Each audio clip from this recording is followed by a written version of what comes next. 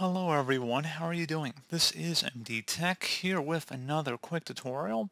In today's tutorial, I'm going to show you guys how to enable or disable the drag maximize window on your Windows 10 or Windows 11 computer.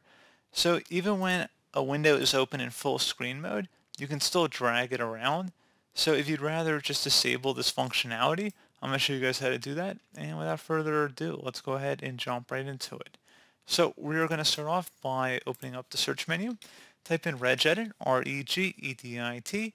Best match, come back to Registry Editor. Go ahead and right-click on it and select Run as Administrator. If you receive a user account control prompt, select Yes. And before you proceed in the registry, I would suggest you create a backup of it. So if anything were to go wrong, you could easily restore it back. In order to create a backup, it's very simple. All you have to do is select File and then Export. File name, I'd recommend naming it the date in which you're making the backup. Set export range to all and save it to a convenient and easily accessible location on your computer. And if you ever need to import back in from that backup, all you have to do is select File and then Import and navigate to the file location. So again, pretty straightforward process, and now we're ready to begin. So we're going to start off by double clicking on the HKey current user folder. Do the same thing now for the control panel folder. Same thing for desktop, so go ahead and double click on that. And now right click on the desktop folder itself, select new, and then select string value. You want to name this value drag, D-R-A-G, from maximize. So again, drag from maximize. Hit enter on your keyboard.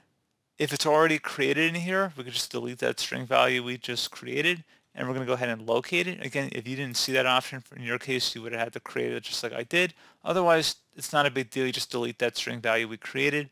And now we're going to go and locate the drag from maximize entry in here. Double click on it. So if you want to enable drag maximized window, you're going to keep it at 1 or set it to 1. If you want to disable this feature, you'll delete the 1 and type the number 0.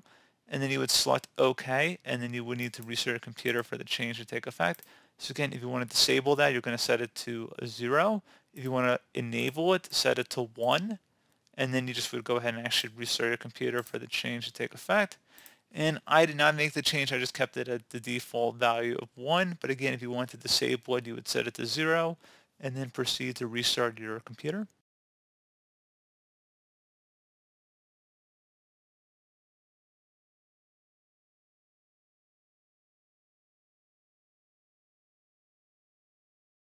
So there you go, guys. Pretty straightforward process. And as always, thank you for watching. Do hope I was able to help you out, and I do look forward to catching you all in the next tutorial. Goodbye.